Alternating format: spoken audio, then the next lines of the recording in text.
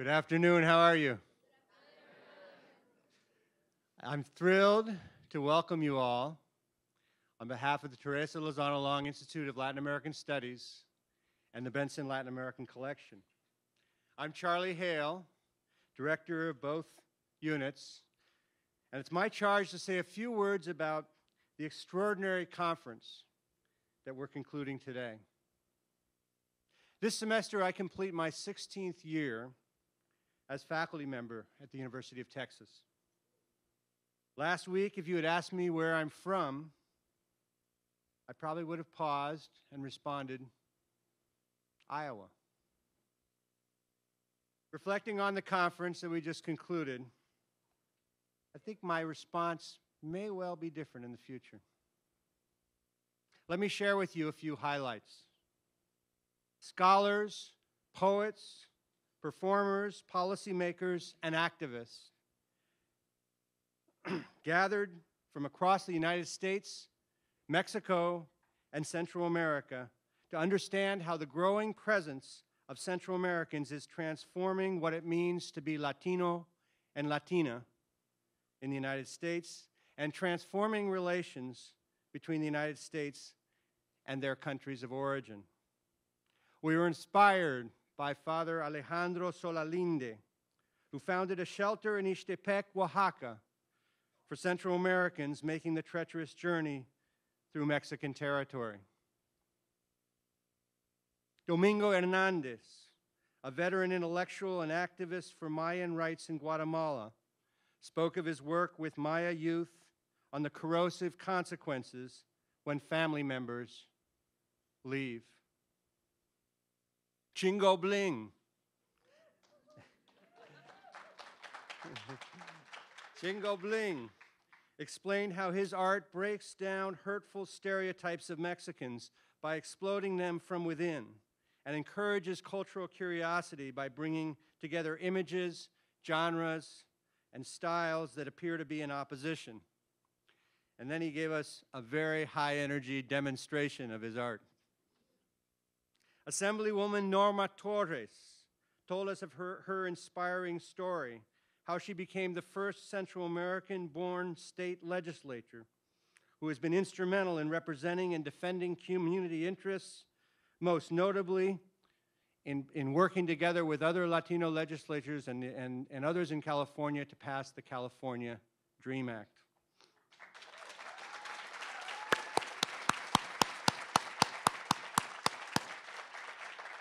Sociologists explore gender differences and how immigrants handle painful separations from their children. Political scientists scrutinize public opinion data to explain why the anti-immigrant furor has grown so strong, and sought lessons for immigrant rights organizing today in previous campaigns of solidarity with the peoples of Central America. Poet Maya Chinchilla evoked these contrasting historical moments, the difficult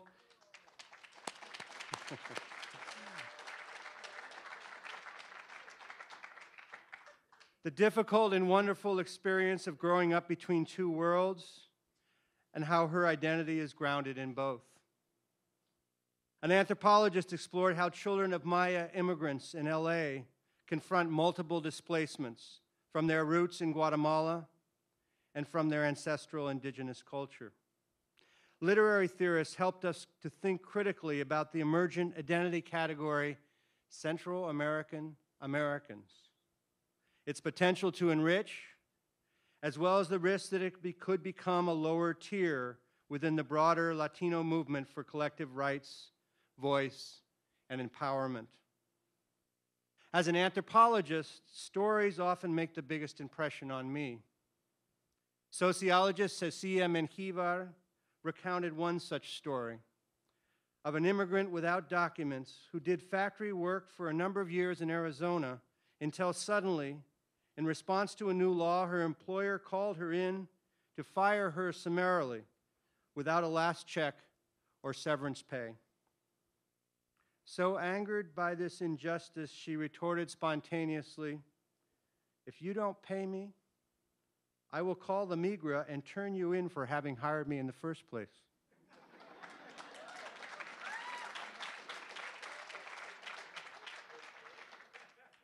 Taken aback by her audacity, the employer backed down. She left with her pay and an added measure of dignity. The story stands as a testament to the work that lies ahead to bring our immigration policies into line with the highest principles of our nation.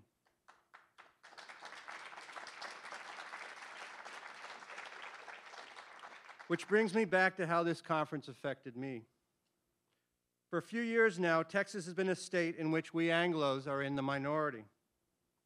Thankfully, we have avoided so far the worst of the punitive policies against this growing Latino population, so evident elsewhere.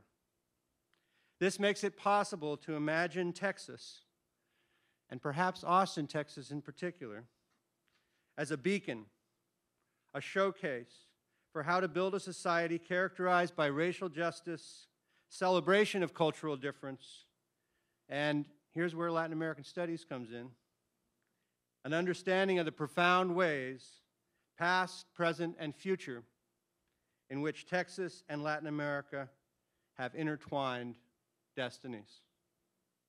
In this rendering, Austin will be the site for many more encounters like this one, where people from throughout the hemisphere will gather to nourish this project and to take nourishment from it.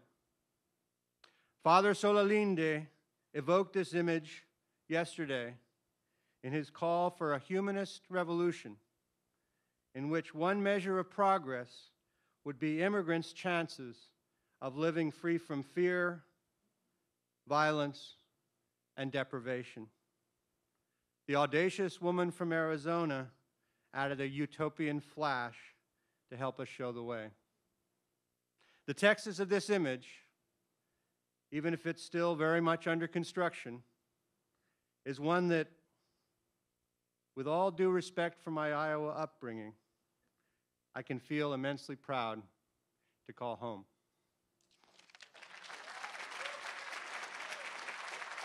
Thank you.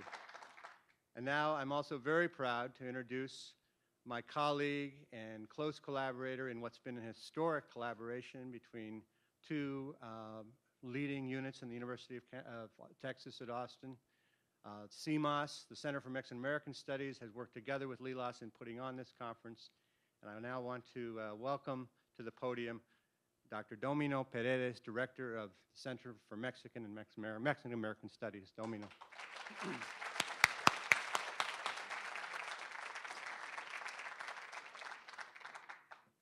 Good afternoon. Thank you for being here this afternoon. Friends, familia, conference goers, it's a pleasure to welcome you. As wonderful as it is to stand up here in front of you, I know you're not here to listen to me.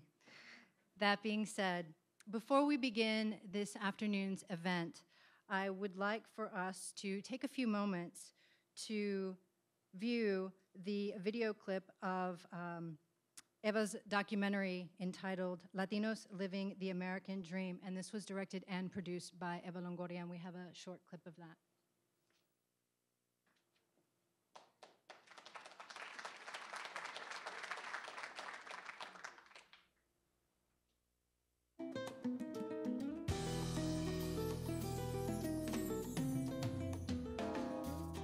The landscape of America is changing in a Latin way, in a beautiful way, and in a positive way. I'm a college student. I am a teacher. I am a soldier. The one thing I've learned from my mom is strength. When I see the Puerto Rican flag, I just, like, the first instinct is just to smile. When I see the American flag, I see pride. I see respect.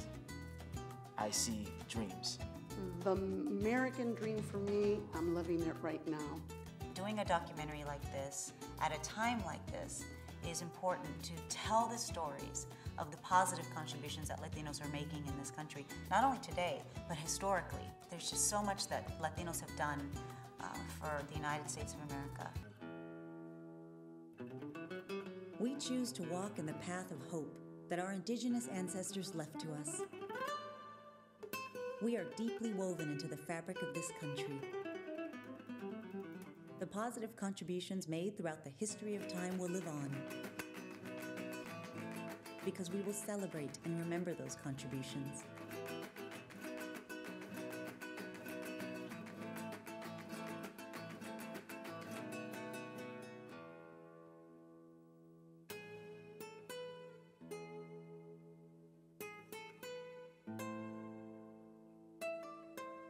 When we hear the word Latino, what does that mean? What does that look like? What do we stand for? What do we represent? This is what we look like. This is what we stand for. And this is who we are. Doctors, lawyers, scientists, teachers, astronauts, politicians, activists, artists, mothers, sons, and daughters, all children of God. Yes, the landscape of America is changing, and we are part of that change. These are our stories, and this is our American dream.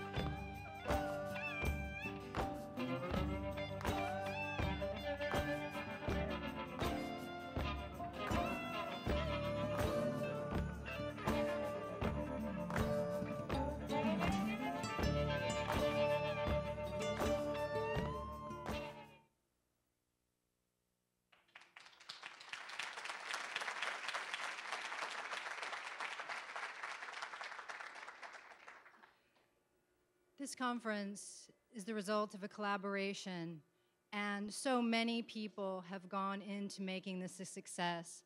And I just want to take a moment to thank the staff of Lilas and CIMAS who worked so hard to pull this event off, as well as the conference attendees and the student volunteers and our special guests, our speakers, and our special guests who are joining us in the front row today. So thank all of you for making this such a wonderful conference.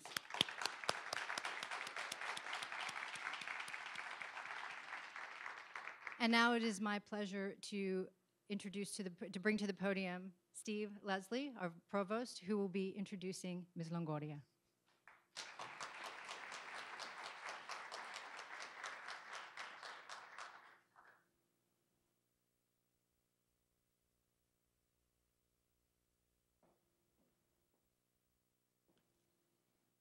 Welcome.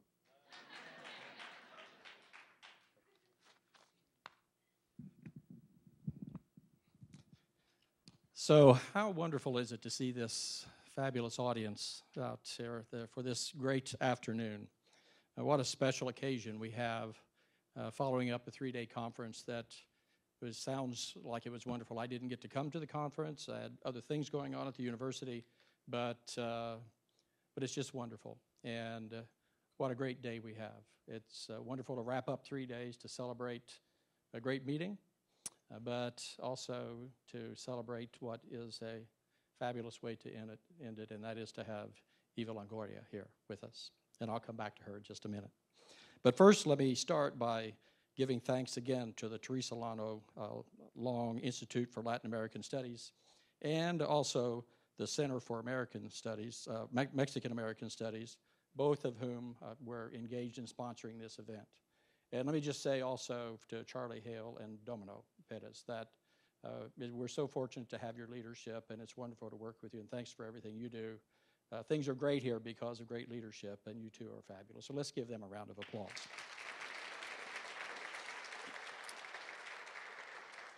And this is the first real collaboration of this type, I think, isn't it, Charlie, with these two units on campus, and a great success. And I think that's also a significant thing, and there'll be much more of this with these two leaders. I can say that for certain going forward. Much more to come in the future.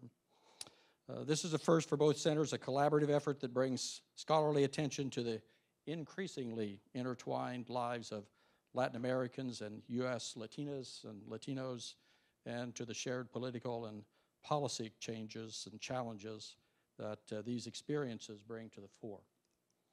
This conference highlights the wealth of faculty talent on this topic here at UT. It is the premier Latin American Studies program in the United States. A lot of talent on this campus. And we also have a large growing number of UT students who, by upbringing and by cultural heritage, as well as by their chosen areas of study, have a special connection to Latin American and Latino histories, identities, and social concerns. This campus is made up significantly of Latino students. I just checked to get the most accurate data, and we're at about 17.6% Latino students right now with last year's class, and that's growing. The entering class will be right at about 19%, and so we're going to keep focusing on that. That is expanding on campus. And UT is an ideal site for a conference like this, and I'd like to especially thank the outstanding scholars who have come from far and wide to participate in the 3 days here. So what a spectacular and exciting event we have, and an exciting conclusion of these 3 days to have Texas native Eva Longoria as our keynote speaker. Golden Globe nominated, Screen Actors Guild award winning, and ALMA award-winning actress, producer, businesswoman, and philanthropist. You will know her as Gabriela Solis on the ABC mega hit and award-winning Desperate Housewives. That's not a surprise to you, is it? She was named the highest paid TV star in 2011 by Forbes magazine. Yet this is not for those accomplishments that we've invited her to be with us on campus today. Eva Longoria has been an advocate to causes important to her heart and to the community for many years. She was recently named Philanthropist of the Year by The Hollywood Reporter. Eva came from a family of volunteers, some of whom are here today, some of her family members are here, and she's always had a drive to make the world a better place. Through her charity, Eva's Heroes, she provides an after-school program for individuals with developmental disabilities, and she provides additional resources for their families. She sheds light on Latino families affected by cancer through her work with Padres Contra el Cáncer, or Parents Against Cancer, providing these families with educational, financial, and language resources. In addition, in her documentary, Harvest, Eva is bringing recognition to the plight of an estimated 500,000 mostly Latino children between the ages of 5 and 16 who work in this country in fields picking our fruits and vegetables. In recognition of Eva's record of blazing trails and political change and employment on behalf of Latinos, on behalf of Latinos, President Obama appointed her as a commissioner for the National Museum of the American Latino Commission. And recently she's been selected as his co-chair for the re-election campaign, the Obama campaign for re-election. She also works closely with the United Farm Workers and the Mexican American Legal Defense and Educational Fund, the Dolores Huerta Foundation, and the National Council of La Raza. She is an executive producer and host of Alma Awards, and producer and director of the film Latinos, Living the American Dream, which showcases how Latinos are reshaping the American landscape. Eva is currently in her last year of graduate school, working on her master's degree in Chicano Studies and Political Science, writing her thesis on Latina education. Eva, She'll be out here in a second. But let me just say, as she walks out, we admire your giving and caring approach to life, and we're very thankful that you're here with us today. Please join me in welcoming Eva Longoria.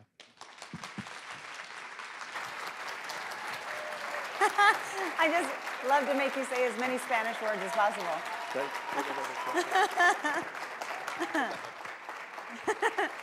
We have a standing ovation. Aww. Ah, yay! I applaud you. Oh my God, this is short.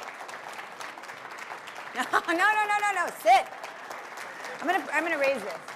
Can I raise this? Oh, okay, so let me, while you're standing, let me say you saw me walk up here with this longhorn hat. Oh God, is that for me? So I didn't bring it up here to wear it. I brought it up here to have a small token of appreciation, a longhorn gift for Eva Longoria. Oh, thank you. Eva Longoria. Thank you. Thank you so much. Thank you. Absolutely. Oh my God, that was just fun to see how many Spanish words he could say. Yeah? Padres contra el cáncer, National Council, La Raza. Can everybody hear me? Yes? Okay, good. First of all, I'd love to thank Charlie and Domino for inviting me here today on behalf of the Lozano-Long Institute for Latin American Studies, or LILAS, because us Latinos, we like acronyms, right? And NCLR, MALDEF, I love it. I just got off a plane a couple hours ago because we were shooting Desperate Housewives till 6 in the morning. So if I'm a little loopy, I'm not drunk, it's that I'm really tired. The other thing was I came here because I was invited to be here. This is my home state, which I'm so honored to be able to be here and speak at UT, and so honored. Because I remember when I was younger, I wanted to go to UT, and I didn't think it was possible, and I wanted to stay closer to home, and so I ended up going to A&I, which became A&M. I know. I'm supposed to do this, not that, right? I don't know. But I was just excited to come back home. But tomorrow, I get another flight tomorrow because I'm going to be at an event in Los Angeles that the Mexican-American community is receiving an apology from the state of California for the repatriation event in the 1930s in the Great Depression when Mexican-Americans were deported. And so we are getting an official apology from the state of California. So I'll be there in the morning, which is really great. I was excited to know that this conference was focusing on how LILAS revolutionizes the study of democracies and social injustices and cultural agency, because that's what I'm studying now in my last degree, in my last semester of my master's program. And so I kind of want to speak to that today and give you my testimonial about cultural agency and what that means, and how exploring your agency when labels are applied to us, right? Labels are just given to us, and sometimes we have no participation in the label choice. But we all should recognize that the character of Latinos is changing in America. The landscape of America is changing in a very Latin way, politically, economically, culturally. But I think we have to think about what these changes mean for our community and what it means about the complex relationship between Latinos and the United States. And I find a lot of people are scared of this change, right? Why are people scared of this change? Where is the xenophobia coming from? I mean, they think there's going to be a Taco Bell in every corner. I don't understand it, and this is why I love speaking to an audience like this who's pretty well versed in these topics and this discussion. But I think we also have to think about who has to gain from the fear of this xenophobia. Who is to gain from this, and where are we going as a community? So I'm going to ask you really quick, how many Mexican Americans do we have in the audience? Woo woo, Mexican Americans, yes. How many Mexicans do we have in the audience? See, the loud ones, yeah. How many Tejanos? Sí. How many Chicanos? Yeah. How many Latinos? Puerto Ricans? Oh, okay. Guatemalans? Yes. Nicaraguans? Oh, God, there's everybody. Spaniards? You! Joder, tío. Yes? No, I just wanted to do that because, you know, some of these labels are overlapping, right? I'm Mexican American, but I'm also Mexicano. I guess I'm Mexicano. I am Chicano, and I'm Tejano. So one of the biggest things that divides us is labels. And it divides us as Americans, as a race, as an ethnicity. And although labels are meant to help us navigate through the American process, labels also dictate our social positions in society, right? To assimilate, to acculturate. But what happens when these labels are used in a negative way? In a way that groups us together into something we're not. So examples are documented, undocumented, middle class, lower class, urban, rural, black, white, brown. The labels are usually binary also. There's one good side and there's a bad side. So a good example of this is what's happening in with the debate on immigration reform, what's happening in Arizona, the attacks on ethnic studies in colleges across the country. There's a very dangerous rhetoric that is happening that makes assumptions about us as a group, okay? So they assume that immigration immediately means illegal immigration, or that having dark skin means you're foreign, or people of Mexican-American descent means from Mexico, or not from here. And being a 9th generation Texan, it angers me. These assumptions anger me all the time, but they also inspire me to educate others and educate non-Hispanics and educate the rest of the nation that we are not a monolithic group. We're not foreign. We Latinos, specifically Mexican Americans, have one of the oldest histories in the United States that started long before 1848, right? So, yeah.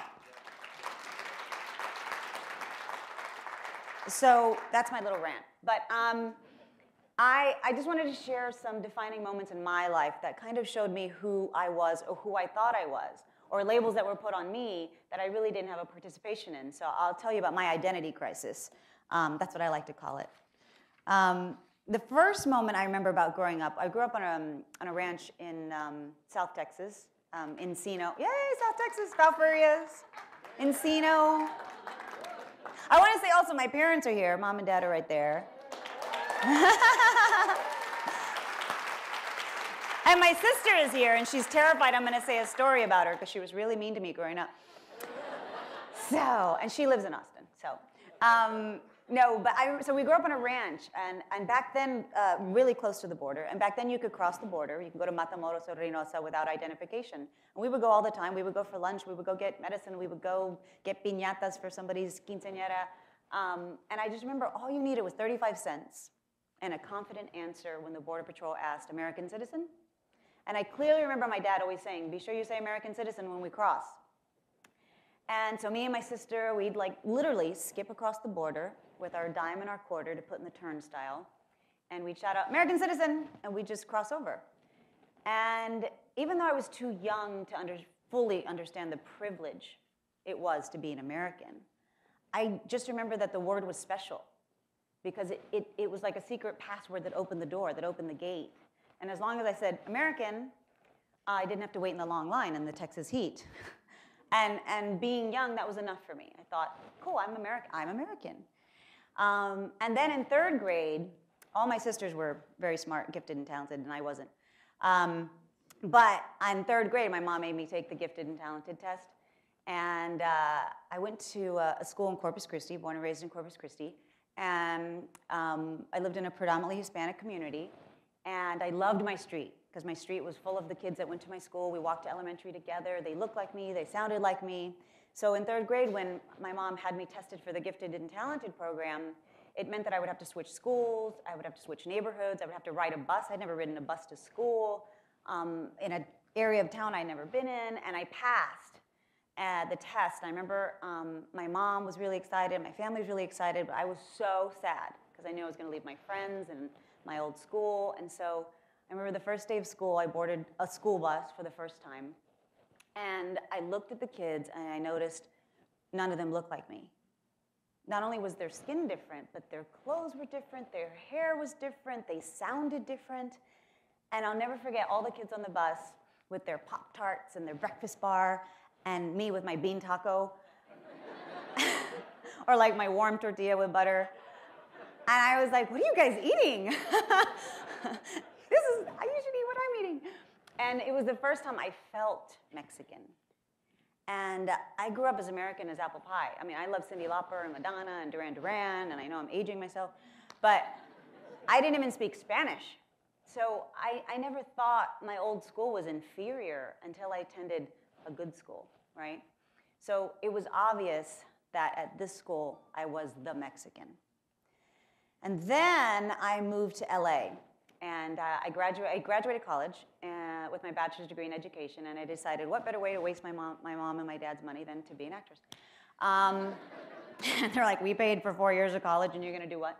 But I was in luck because I went to LA, and I arrived at the time where the Latin explosion was happening, and Ricky Martin was shaking his bonbon, and Jennifer Lopez was a maid in Manhattan, and everybody in Hollywood was like jumping on this Latin bandwagon, right? And I remember going to audition after audition, and all the casting directors telling me, oh my God, that was so great, but can you do it with an accent?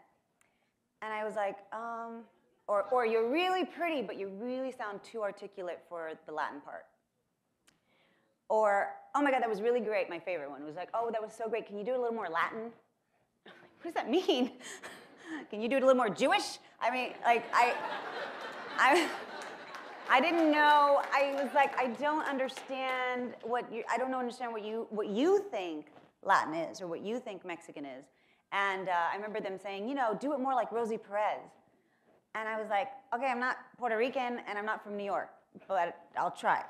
And the best was when E! News was hiring, E! en Español was hiring for a new host. And I didn't speak Spanish, but the host had to speak Spanish. And I was like, you know what? I can do that. It's reading a teleprompter. I can read Spanish. And so I go to the audition, and I look great, and I'm reading the teleprompter. And so after I'm done, the casting guy looks at me, and he goes, you don't speak Spanish, do you? I was like, hola, me llamo Eva. And they were like, oh, my God, you don't speak Spanish. And I was like, oh, I could have got this. So it turns out I wasn't Mexican enough, right, when I went to Hollywood. So luckily, my last name sounded Italian, Longoria, right? So the first roles I got in LA were playing Italians. I played, you know, a couple of Italians. And after obviously many years, I landed the great role of Desperate Housewives, which was the most significant thing in my life. But I remember I was really lucky because the Solises on Desperate Housewives were the most affluent couple on Wisteria Lane. They were the richest people on the block. And I remember Mark Cherry, who created Desperate Housewives, said, ABC asked him, you should change that couple to African American because nobody will believe they're the richest, the Mexicans are the richest ones on the block. And Mark Cherry said, no, I'm not going to change it. They need to be Hispanic because he grew up with the Solises on his street where he grew up, and he always remembered that the Mexicans were the richest people on the block. And I applauded Mark for that because he stuck to his guns and he said, I'm not going to change it to African American. We need to have more Hispanics on TV. So then the last rude awakening of my identity crisis was all my life I've been so proud to be Mexican American. I'm like, soy mexicana de corazón. I'm so excited. And I also think I was like an Aztec princess in my past life. So I was invited to be on this PBS show with Dr. Henry Louis Gates called American Lives, and they reveal your genealogy through DNA testing. And I was like, this is great, oh my God, I'm so excited. Somebody's gonna finally confirm I was an Aztec princess. And so they give us the results, and my parents are there and everybody was there, and I was so shocked to find out, not only was I not Mexican, I was 75% Spanish and European, and the 25% of the indigenous I had in me was Mayan. And I was like, I'm not Aztec. You should see my room. My whole house is like Aztec stuff. Now I have to switch it to Mayan. I'm like, wait, so not only am I not Aztec, I'm Mayan, and I'm a Spaniard. So I'm the bad guy. I'm the bad guy. We're the bad people that came to Mexico. And I mean, I was a mess. And then to make matters worse, I was dating a Spaniard at the time, and I was learning Spanish, and he would always make fun of my Spanish. He's like, it's not carro, it's coche, and it's not ahorita, it's ahora. And I'm like, shut up! And we literally had daily fights about the conquest in Cortez. So the headache went on and on and on, and so I finally was, still kind of navigating like, who am I? What is this? What does this mean? And then I decided to go back to get my master's degree, go back to school, get my master's degree in Chicano studies, not fully knowing what a Chicano was. I never even heard of the word Chicano because I'm from Texas. I was like, soy tejana. What does this word mean? But I did know it was this field of study that was really speaking to me. And I read a book called Occupied America by Rudy Acuna, and it changed my life. It changed how I looked at history. It changed how I looked at who tells the story, how they tell the story, why the story is told. And whether it's called Chicano studies or Mexican American studies or Latin American studies, it's all an effort to better understand where we came from, who we are, and where we want to go as a community. So I always find that, with the census that came out and the explosion of numbers, and Latinos are the fastest growing group in America, it's time for Latinos to stop being a number and start being a market. To stop being the largest minority in the United States and to start being the most influential group in the United States, right? So it's funny because this educational journey and experience is really what I'm most proud of. The master's program at Cal State Northridge, the oldest one in the country, really is the most fulfilling thing I've ever done in my life. And when this Forbes list came out, what he mentioned, and it announced I was the highest paid woman in television, not Latina, not by ethnicity. I was the highest paid woman in television. And I was like, me? I am? And I went to class that night because I have classes on Tuesdays and Wednesdays or Thursdays, depending on the day. And so I'm filming all day on Desperate Housewives, and then I go to school. And I actually go to school, and I have a backpack. People make fun of me.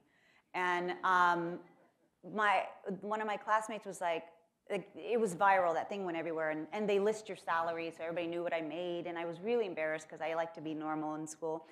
And my classmate goes, "Why are you here?"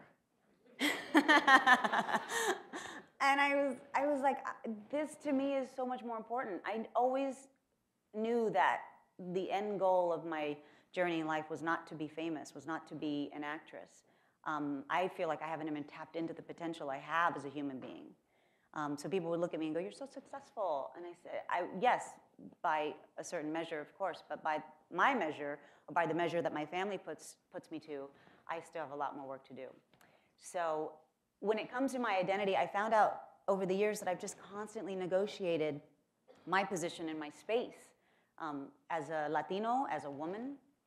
And I've built my own cultural wealth by discovering my roots, by exploring my history, and by continuing to stay curious about the world. I'm extremely curious, and I want to know everything. And I always say my identity is what it always lives in what Gloria Anzaldúa calls Napantla, the transition, right? The in-between state. You're neither here nor there. I'm not only Mexican or American. I'm straddling that hyphen that joins the two. I went to France to learn French. I went to Spain to learn Spanish.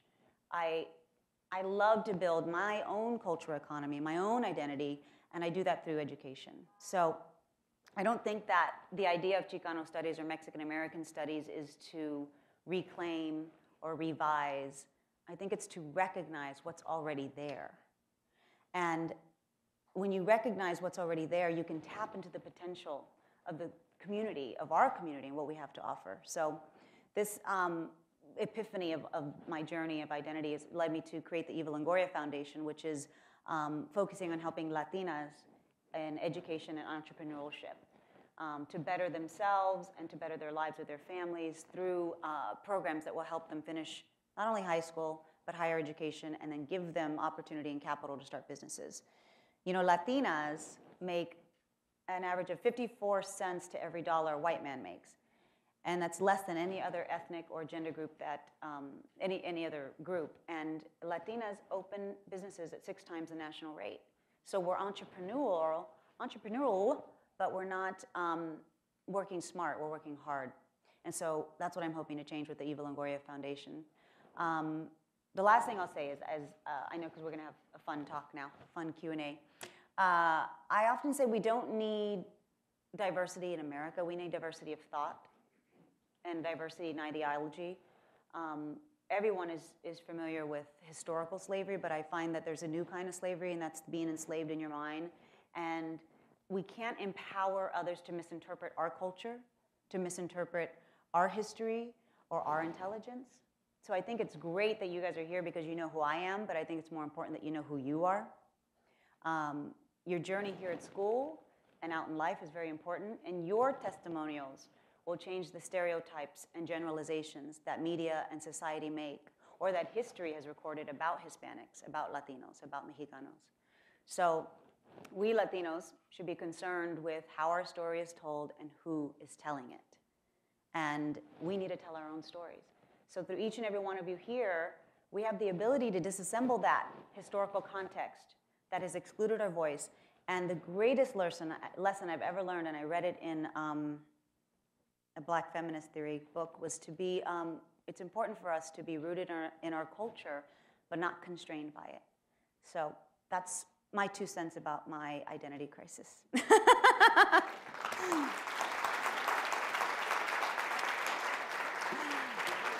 Thank you for having me. I hope that helps. I hope that helps inspire some of you guys to not only continue your education, but once you have it, to go out in the world and give back to us, to our community. I think we're going to do a Q&A now. Yes? With you. Yay.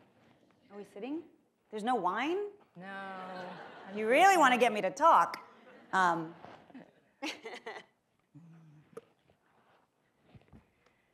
Thank you so much.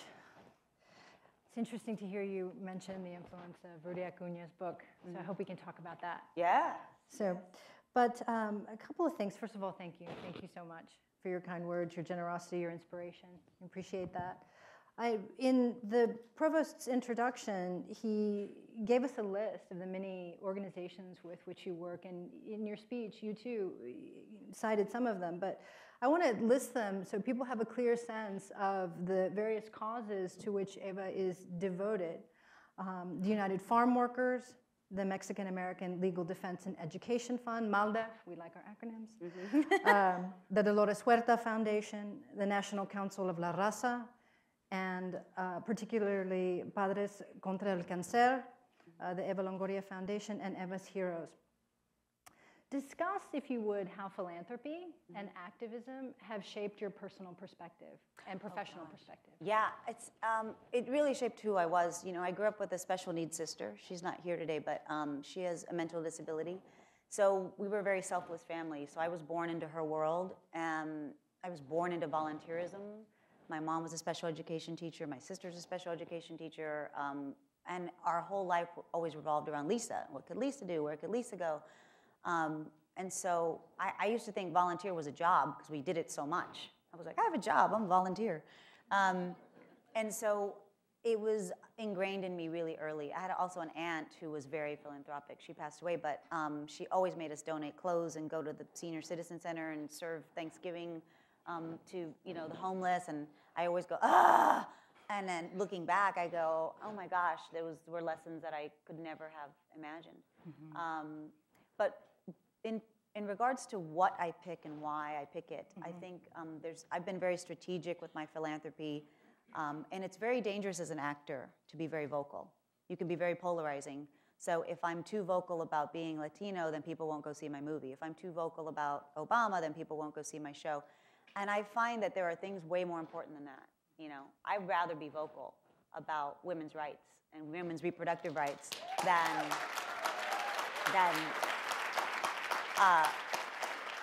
any box office. You know, I've been really blessed with the success of the show that I'm at a place where I can do that. MALDEF is I'm on the board of MALDEF, and it's a litigious arm of the Latino community, which I'm very proud of. You know, if you screw with us, we'll sue you. But it could be polarizing because they do go after, big people. But I'm very proud of them. I'm proud of what they do. I'm proud of, they were the first to jump on board in Arizona. Of course, SB 1070 was very dangerous, but the second bill, which went under the radar, was the ban of ethnic studies. And I just, was going, why isn't anybody talking about this? Why isn't anybody making a bigger deal about this? And I remember people telling me, stay out of it, because it's a very dangerous topic, and you could be, really alienating some of your fans. And I said, I can't. I'm pretty vocal. And then Padres, I've always, there's a disproportionate link to children and cancer, Latinos and children with cancer. And so Padres is an organization that helps Latino families navigate the process of having a child with cancer, which is often done in a language that they don't understand. I mean, it would be like if you went to China and had cancer and had to understand that. So that led me also to farm workers in Dolores and the documentary I produced called Harvest about child farm workers, because there's so many kids in the field that are getting sprayed by these toxic pesticides, and the cancer for children, farm workers in the fields, are 3-4 times the amount of a normal child. So there's a correlation, and there's all of this, all of my philanthropy kind of ties together, and it's really very strategic. I really want things to overlap and each arm to help each other. Mm-hmm. Such important issues, I think that sometimes... You want? I think that sometimes people forget that there are children still in the fields who are exposed to all of these horrible things. We like to think that it's something in the past, but obviously still very present. Is it? Did you flip it off? I don't think I did. You want mine? You got it? There, is it back? No. I can't undo mine. Speak into my... He's going to go.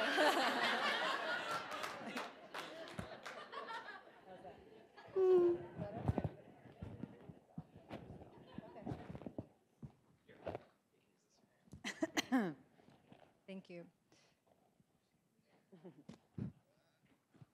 Is it on? There we go. Thank you. It was a very generous offer.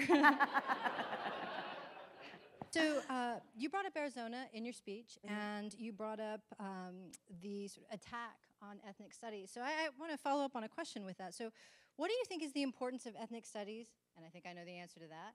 But how can we work to defend its preservation? Well, I think it's another, because of the dialogue that's happening in the country right now about immigration, they assume ethnic studies fosters this anti-American rhetoric against America, when it's proven to do the opposite. The kids that attend the Mexican-American studies programs in Arizona have a higher rate of not dropping out because they're engaged in curriculum. Things are speaking to them. And I find that people are strategically leaking misinformation about ethnic studies, just like Occupied America. I was carrying Occupied America because I had the class, and I was paparazzi'd, and I got so many responses to that book, and I was like, "What's wrong with the book? I think it's great. I love that book," and I didn't realize, how polarizing Chicano studies could be, and I thought I never saw it like that. I didn't see it like that, and so ethnic studies is dangerous because it just starts getting into infringing upon our rights to study. If I want to study the Holocaust, you cannot stop me. So why are you just banning the study of Mexican American studies, but nothing else? And so I think you have to listen, and be aware. Even whenever all these reports came out during Arizona, I've been to Arizona 3 times. When everything happened, I went, I always like to go to the heart of the problem. I want to understand it myself. I went to Arizona. I went in a helicopter over the desert. I went to the border. I went to the fence. I crossed the fence. I went to the other side. I was on the Mexico side. I talked to farm workers crossing every day. I was on the American side talking to farmers who need the farm workers. I went to the city morgue, who's overflowing with bodies that are just dying in the desert. I went to the Border Patrol, spoke to them. I mean, I really saw every side of this immigration. And it was amazing that the amount of humanity each group had. The Border Patrol is not a villain. They were very sympathetic, but they're villainized in the press. The farmers are villainized for hiring immigrants. And when we know economically their businesses would fail without this labor force. The people crossing over are not drug lords. They're moms who wake up every morning This woman wakes up at 1 in the morning. It takes her 2 hours to get to the border. She has to stay in line for 2 hours, gets her day visa, waits at 5 o'clock in the morning, starts work at 6, ends at 7 or 8 at night, goes back, takes an hour to cross back, and she does it all over again every day. That is not a dangerous person to society. I would love for her to contribute to the economy of the United States, you know? So I just think you got to really think about who is saying it, why are they saying it, and who benefits from this being said. Yeah. Absolutely. I have a list of other questions that I'd like to ask you, but I know we're running short on time, and I would really love to give the opportunity for our students and our staff and faculty who participated in the Facebook competition to ask you questions. Oh, there was a competition? There was a competition. And so we have a series of questions, and our first question is going to be from John Gonzalez, and he's an associate professor in the Department of English and the Center for Mexican American Studies. Oh, John? great. Hello. Well, welcome back to Texas. Thank you. It's good to be back. I came too late for breakfast tacos. It's never too late. Or is there a 24-hour taco place?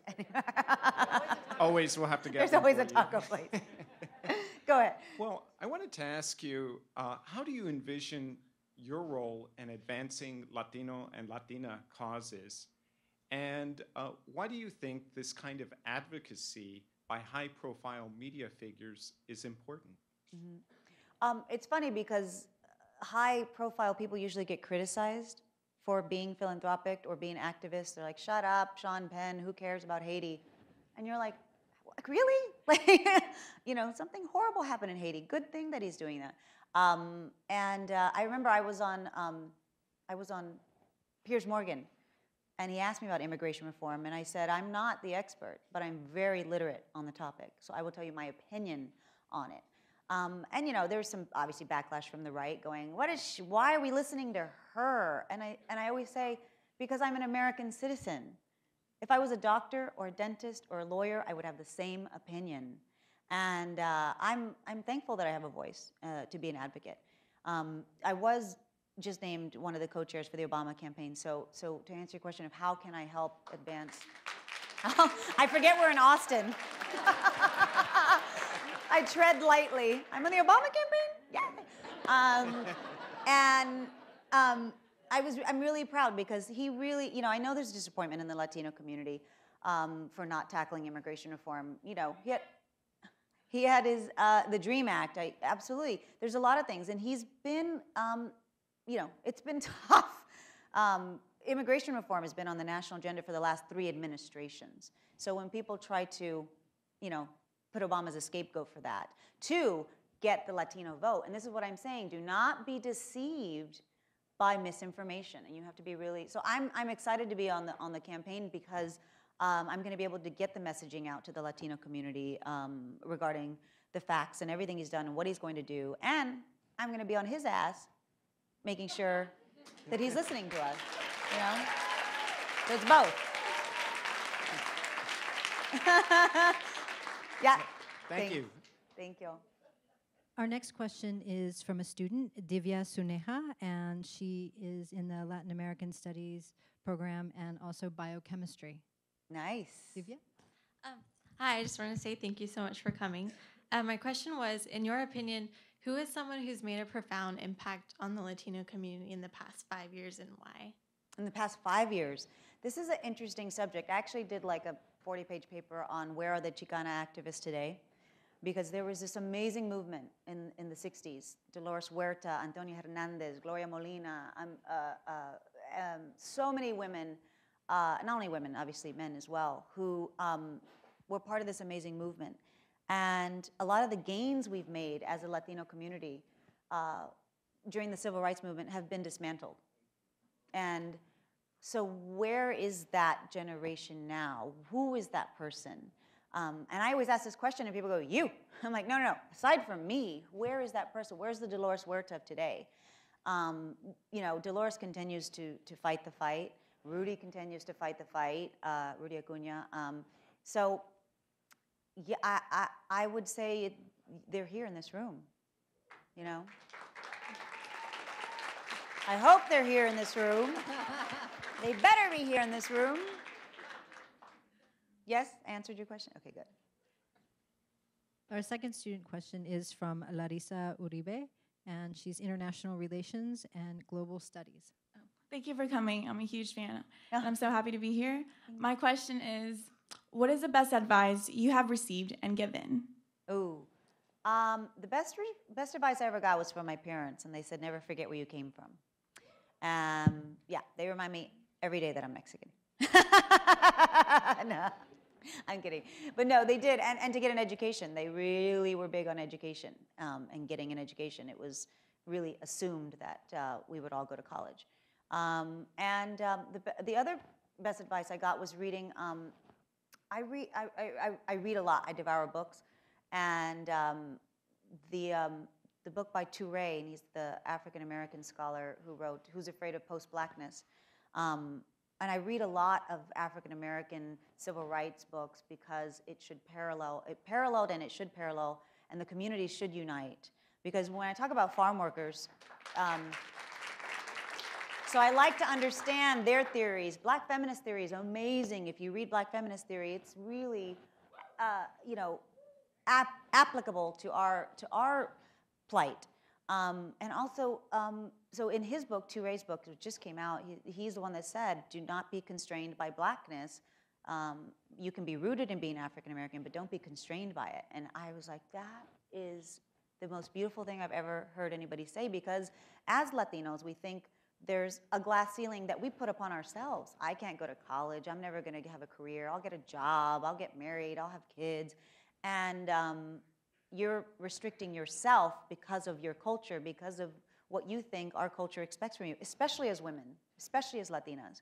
We're a schizophrenic culture being Latina because we want to be true to our culture. We want to be the mom and we want to be the wife, but yet we want to be professionals and we want to have our own career. We want to be breadwinners as well. So how does that change the dynamic of families? How does that change the dynamic of child rearing in a Latino family? How does that change machismoism?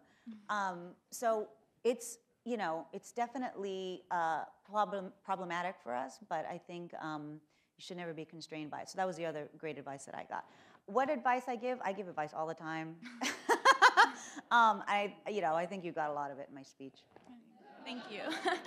Thank you.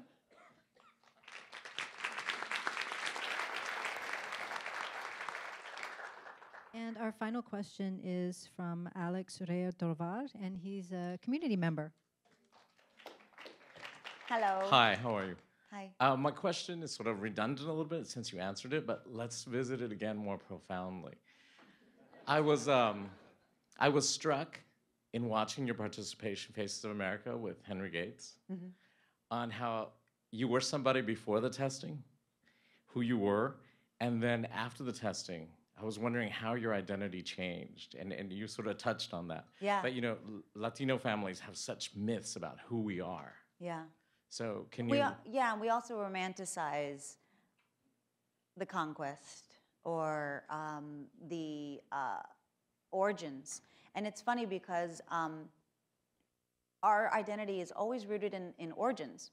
I mean, your origin story is different. I mean, even if you think about the origin of the earth, do you believe in Adam and Eve? Do you believe in Big Bang? Do you believe in creation? What do you believe? And depending on that origin story dictates your trajectory. And so my origin story had always been, we're Texans. We're Texans. I mean, we came here from somewhere, I'm assuming Spain-ish.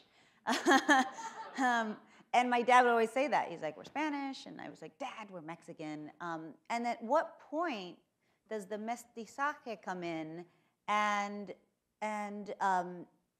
the new culture is formed, right? So I went to this exhibit at LACMA in LA, the Los Angeles County Museum, and it was called Contested Visions. And it was Spanish colonial art and Mayan and Incan and Aztec art in the same time period, documenting the same thing in very different ways. So obviously you had a religious colonial factor with the Spanish art, and it was beautiful, and you go, wow, and they said everybody was Christian, was baptized, and it was beautiful. And then you have the pictures of the Mayans going, rah!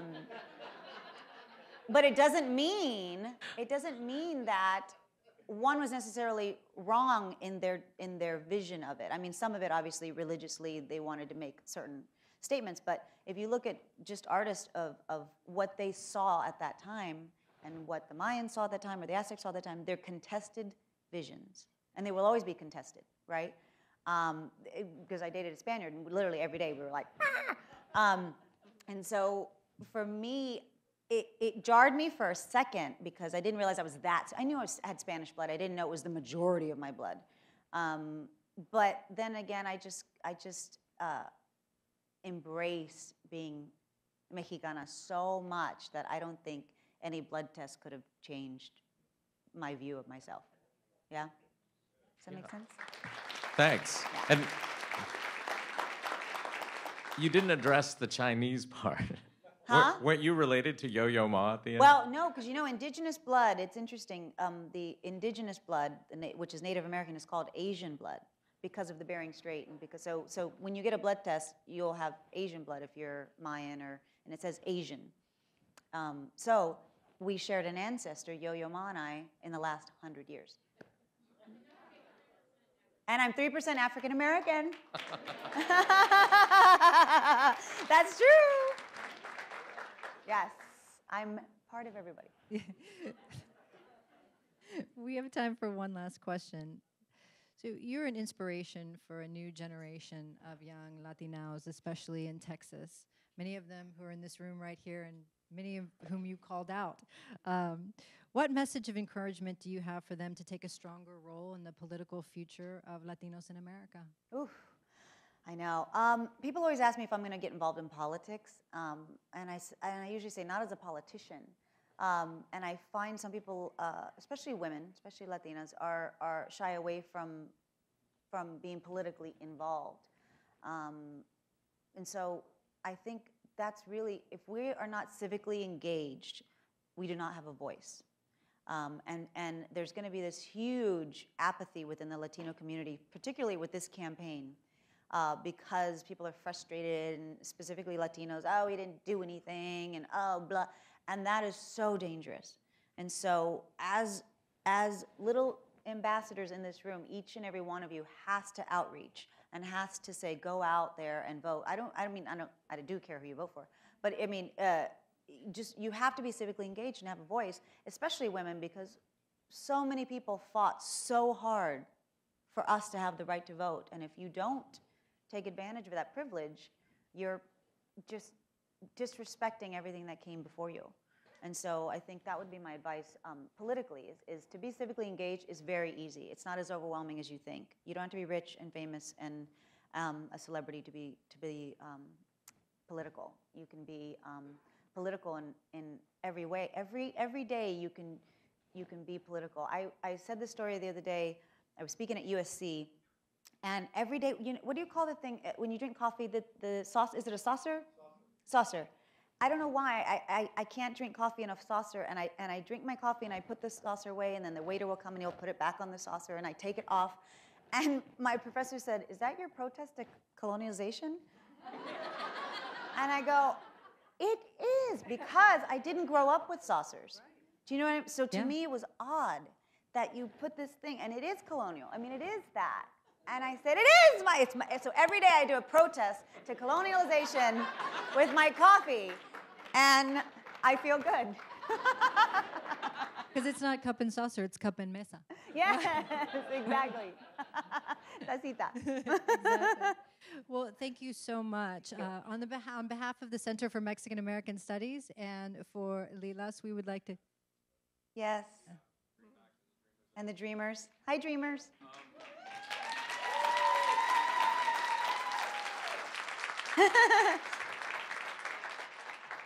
First of all, I'd just like to thank you for coming out here. And you asked the question earlier, who are the Dolores Huertas of today? And I'd just like to say that they're sitting right there. They are.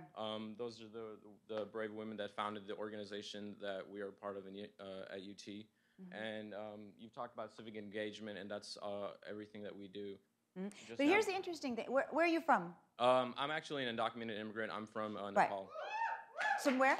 From Nepal. So here's the thing, is you're undocumented, right? And you are more civically engaged than most Americans. Right. This is the potential. This is why the DREAM Act is so important, is because we have this untapped resource within our borders, right? Within our borders, and we're pushing them out. I don't understand the logic behind that. I don't understand. This is why I am very democratic. If you hear the GOP, all of the debates about the DREAM Act, Romney, who says I would veto it the first day I'm in office. What is wrong with educating this amazing resource of women, of men, of young minds who want to be engaged in the community, contribute to society, contribute as Americans, and you want to say, no, I don't understand that. I will not understand that when it comes to that side of the campaign. And that's one thing that I'm really going to push on. Right, and please remind President Obama, because, I mean, you know under his administrations what's happened to Dreamers and undocumented immigrants. And yes. Because now, in Texas, because it got wonky when Rick Perry was running, right? Yes. Because he did something great, and then he pulled it back. So, okay, because I thought Texas was doing good. I mean, I thought it was going to do it. But, you know, in California, we passed our DREAM Act. We passed our DREAM Act, so. I mean. That's all it is? Yes. And Texas and California they need to be on par with each other, and they need, the demographics are exact. They reflect the 37% exact demographics, and I particularly, you know, obviously have my heart is deep in the heart of Texas, and so for me, this is a very, very important initiative that I'm going to absolutely be working on. Yeah, and I mean, thank you, and just please remind him, because more deportations have been under President Obama than ever. So absolutely. And just thank you for coming out. Again, thank you. Thank you, Again, guys. On behalf of the Center for Mexican American Studies and Lilas, thank you so much for being here and sharing your thoughts with us and for answering our questions. Thank you, guys. Thank you.